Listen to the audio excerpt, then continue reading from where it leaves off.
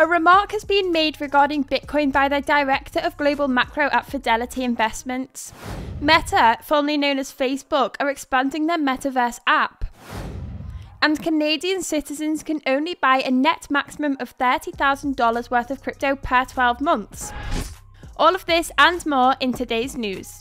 If Bitcoin is a legitimate store of value, is scarcer than gold, and comes complete with a potentially exponential demand dynamic, then is it now worth considering for inclusion in a portfolio?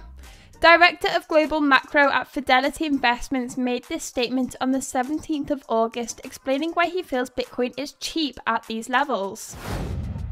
Meta, previously known as Facebook, have expanded support of its flagship Metaverse app, Horizon Worlds, to users in Spain and France. This would allow people over 18 who own VR headsets sold by the company to roam around and experience digital worlds created by other users and companies. Canadian crypto exchanges BitBuy and Newton have limited yearly altcoin purchases on their platforms to $30,000. The limit applies to all crypto except Bitcoin, Ether, Litecoin and Bitcoin Cash.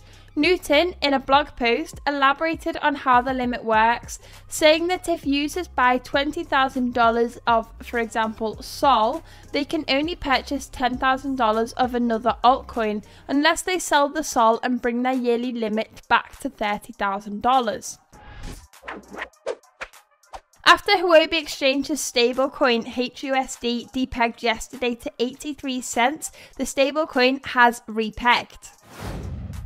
The US Federal Deposit Insurance Corporation have been accused of discouraging bank relations with crypto companies. Senator Pat Toomey of Pennsylvania has come forward to question them, claiming he has information from whistleblowers that without a legal basis, they are discouraging banks from dealing with companies that have crypto links. The South African Reserve Bank has said that avoiding risk by avoiding crypto-related clients may create a threat to financial integrity in the long run.